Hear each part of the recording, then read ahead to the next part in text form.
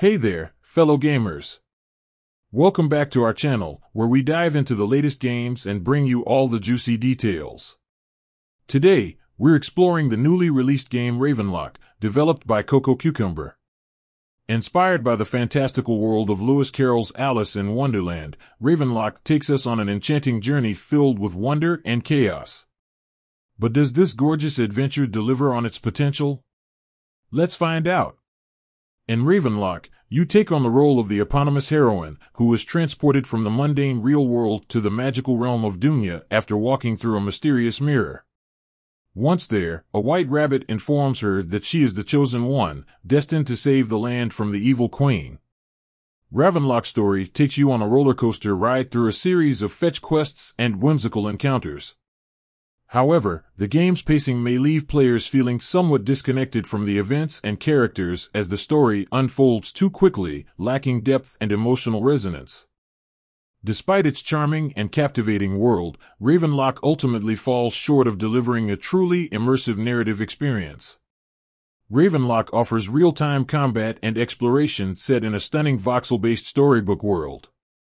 The heroine is equipped with a sword, shield, bombs, and magical abilities to dispatch foes in a visually delightful manner. The combat system, unfortunately, feels rather monotonous and one-sided, with most encounters boiling down to simple button-mashing sequences. Group battles don't fare much better, as they merely prolong the same tedious process. The game's boss battles offer a more engaging experience, requiring players to learn and adapt to their moves and patterns. However, the fixed camera angle often proves to be a hindrance during these encounters, forcing players to move blindly and potentially into harm's way.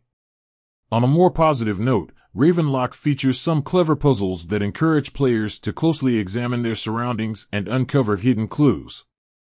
These moments of exploration and problem-solving shine brightest in the game, allowing players to fully appreciate the beauty and detail of Dunia.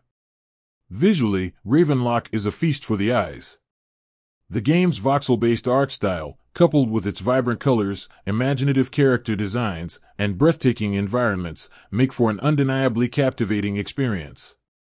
The game's audio design complements its visuals, providing a fitting soundtrack for your adventure through Dunia. Ravenlok is a beautiful and enchanting journey that unfortunately fails to capitalize on its potential. While the game's visuals and puzzles stand out, the lackluster combat and shallow narrative leave players wanting more. Despite its shortcomings, the game's stunning world and unique charm may still draw players in for an 8-hour adventure. If you're a fan of Alice in Wonderland and can appreciate a visually stunning game with untapped potential, Ravenlok might be worth a play. What are your thoughts on Ravenlok? Let us know in the comments below. And if you enjoyed this review, don't forget to hit that like button, subscribe to our channel, and ring the notification bell for more gaming insights. Until next time, happy gaming!